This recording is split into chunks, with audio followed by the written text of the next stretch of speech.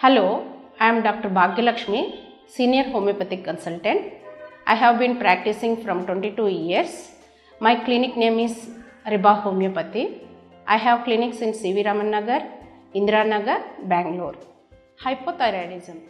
Hypothyroidism is also called underactive thyroid gland. What is hypothyroidism? Hypothyroidism is a condition in which thyroid gland is not able to produce enough thyroid hormone. What is thyroid gland? Thyroid gland is situated in everybody in the front of the neck. That is hormonal gland. Hypothyroid is an autoimmune chronic disorder. Since the main purpose of thyroid hormone is to run the body's metabolism, it is understandable that people with this condition will have symptoms associated with a slow metabolism. Causes of hypothyroidism. The most common cause of thyroid gland failure is called autoimmune thyroiditis, also called Hashimoto's thyroiditis, a form of thyroid inflammation caused by the patient's own immune system.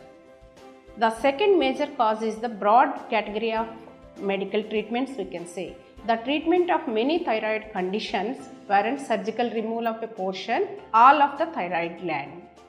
So there are several other rare causes of hypothyroidism. One of them being a completely normal thyroid gland that is not making enough hormone because of a problem in the pituitary gland. If the pituitary does not produce enough thyroid stimulating hormone, then the thyroid simply does not have the signal to make hormone, so it does not able to produce hormone.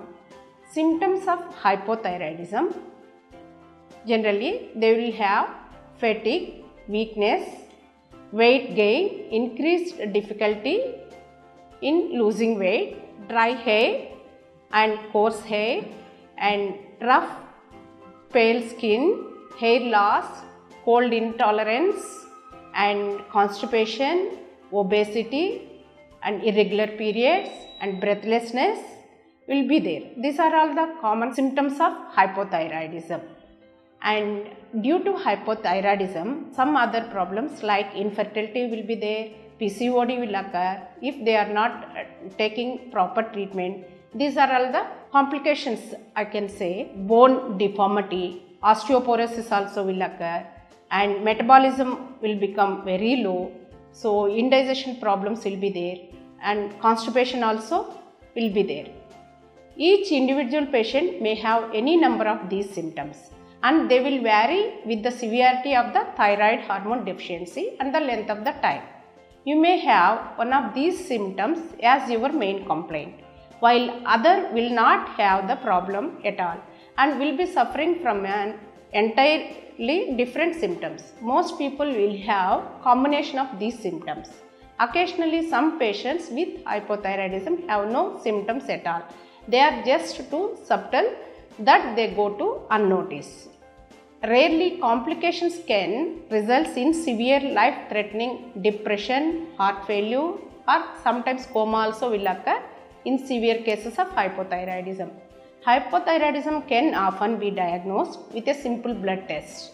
The thyroid hormone panel, in some persons, however, it's not so simple, but more detailed tests are needed. Normal thyroid stimulating hormone level is, it should be within the 5.5. If it is high, then we call it as hypothyroidism. Hypothyroidism, we can say it is lifestyle disorder also, because it depends upon our lifestyle, and in sometimes it comes due to hereditary also. If there is anybody in their family, then also it comes. So in lifestyle disorder means, why we say whenever there is a depression, generally thyroid problem will occur. So depression means stressful job related to any stress, then also it comes. Hypothyroidism disorder is, we can say this is a lifestyle disorder, because lifestyle disorder, why we have to say, if there is any stress, thyroid levels will increase or decrease.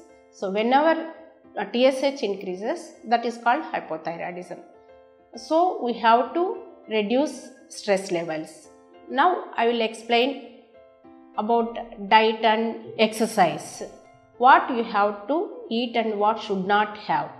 You should not have main cabbage, cauliflower and palak because they are high iatrogenic things. So that's why you have to avoid in hypothyroidism cases. What you have to have more? You have to take more fruits and vegetables, and exercise should be there. Every day you have to do minimum half an hour physical exercise should be there.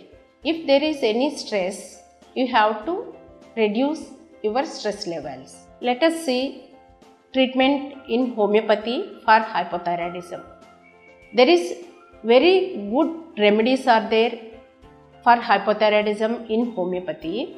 In homeopathy, we give treatment on the basis of constitutional treatment. Constitutional treatment means we take total symptoms of the disease and physical generals and mental generals also we take. According to total symptoms of person, we give treatment. So many good remedies are there in homeopathy like calcarea carb, sulfur, calcarea iode, kali iode, etc.